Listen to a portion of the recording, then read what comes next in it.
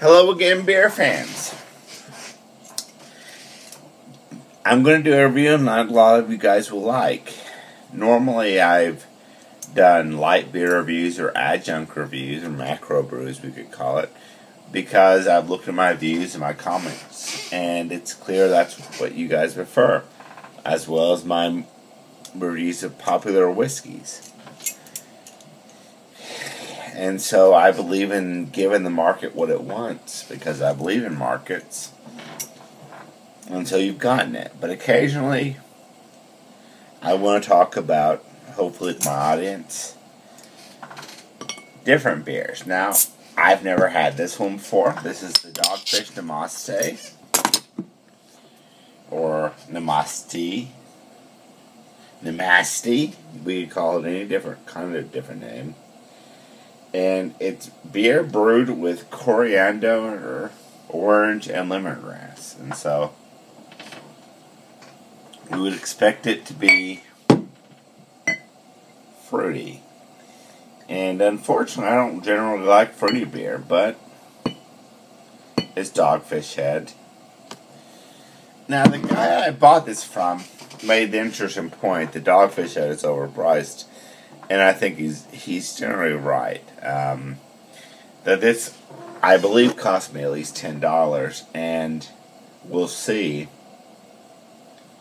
But I would be shocked if this is as good as, say, a Stone, Self-Righteous, or Ruination would have been. So let's make sure you get a better look at that beer. And that's generally the case. Even with the 120 minute, which is an interesting beer,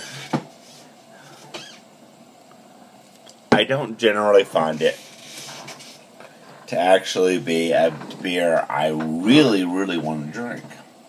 It's delicious. It's good.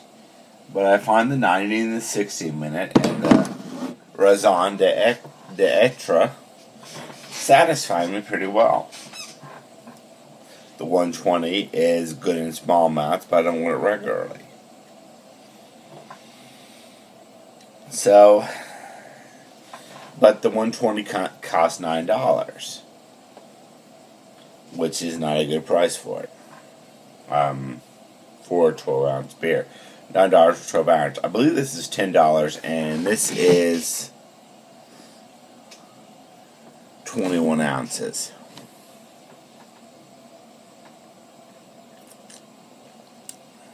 And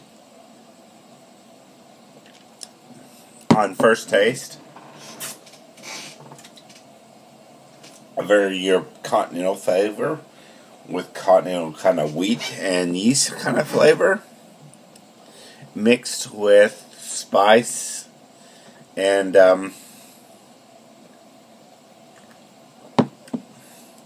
grapefruit.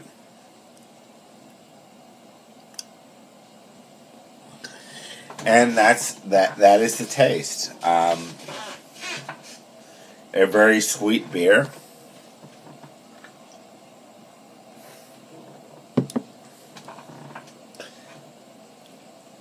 A delicious beer, I should note. And we don't say that enough in these reviews. This is a delicious beer. And one that, for a lower price, I would say is an automatic try. This is very high. And while I think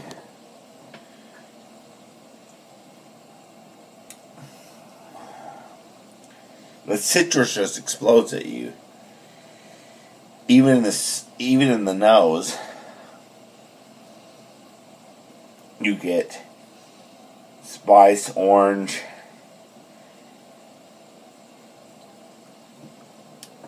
and grapefruit, which smells amazing. I can't really in good conscience say whatever you do, go out and buy this, because again, this is awful expensive. If you like sweet beers, if you like what I like to term fruity beers, this is a delicious option.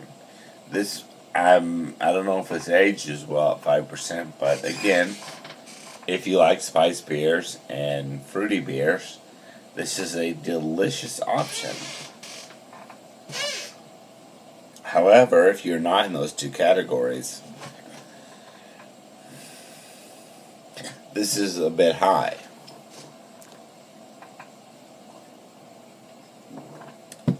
And while I'm not in those two categories, and I still say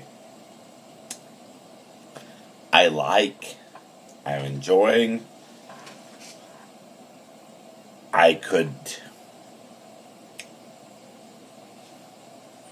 this is fairly drinkable, has a nice little kick,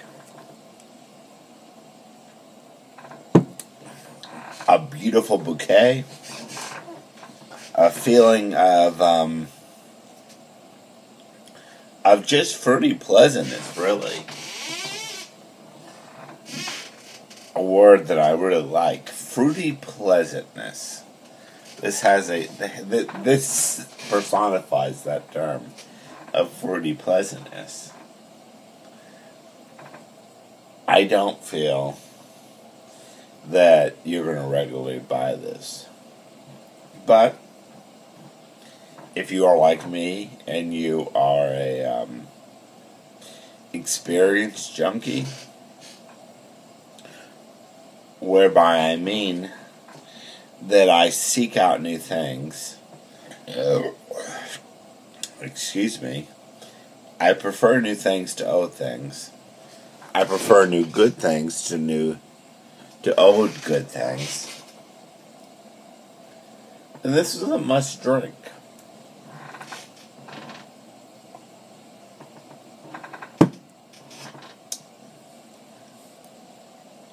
Because the lemon's coming out now.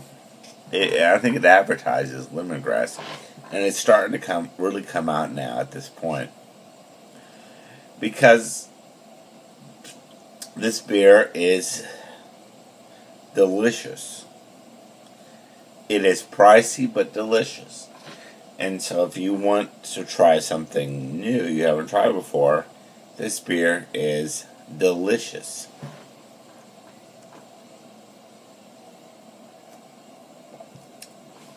Man, there's not a bad flavor in that. Everything is citrusy goodness. This beer is almost like candy. However, many of my viewers I know are not experienced drinkers. And are not people who try to experience everything. And if you are not in that category, this is not worth the price. You can build to spiced beers and to beers with a very slightly different yeast at a much cheaper price than this. They might not be quite as good, but they're going to get you prepared. And so until you feel like I am bored with beer, this may not be a good value. Anyway, that's all I've got. I will see you next time. See ya.